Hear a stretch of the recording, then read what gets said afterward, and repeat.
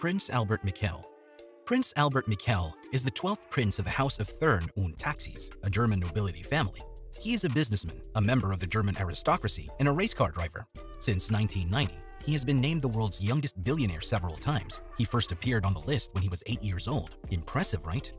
According to Forbes, the prince's net worth is around 1.6 billion. The majority of the properties in the prince's net worth are inherited.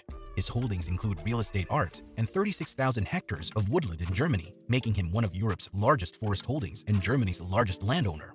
He is currently residing in the family castle in Bavaria.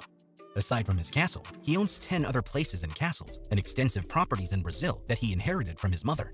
According to several articles, he owns banks, breweries, and metallurgical companies.